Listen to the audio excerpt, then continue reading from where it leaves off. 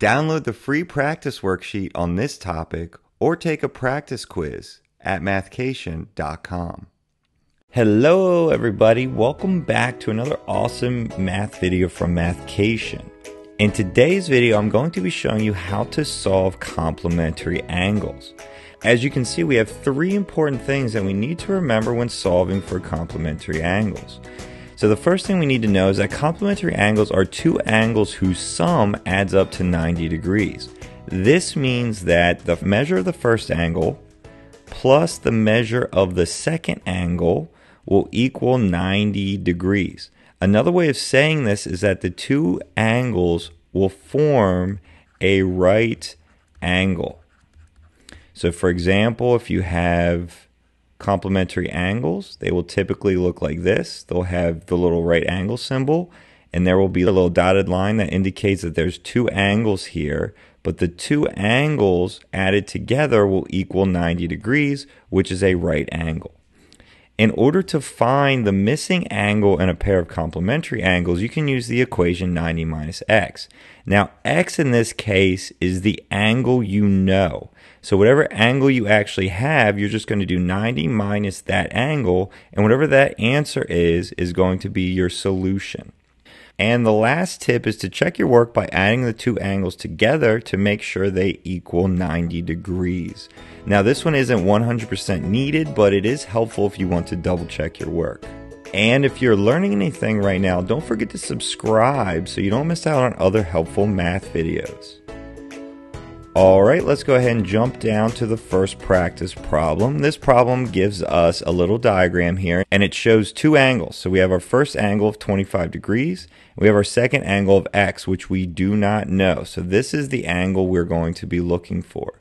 You can see we have a right angle symbol here, which indicates that the two angles together have to add up to 90 degrees.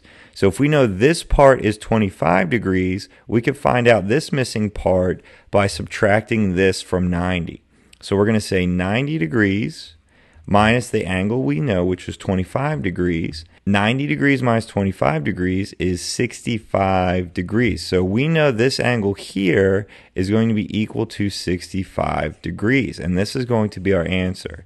Now, if you want to double check, you can say, all right, so our two angles together, 25, plus the angle we just found out, which is 65, is going to add up to 90 degrees. And because they add up to 90 degrees, we know that 65 degrees has to be the correct answer. Moving on to the second practice problem on complementary angles, which this problem gives us another diagram. It also has a right angle symbol here, so we know they add up to 90.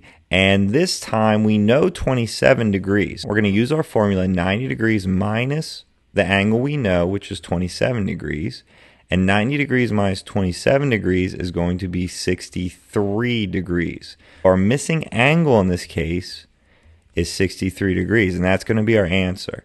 And again, if you want to double check, you can say, all right, well, these two angles together have to equal 90, so we're going to say 27 plus 63 degrees.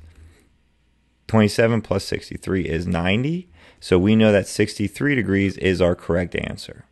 And finally, our last practice problem, this time we have an angle of 60 degrees that we know and an angle of x that we don't know.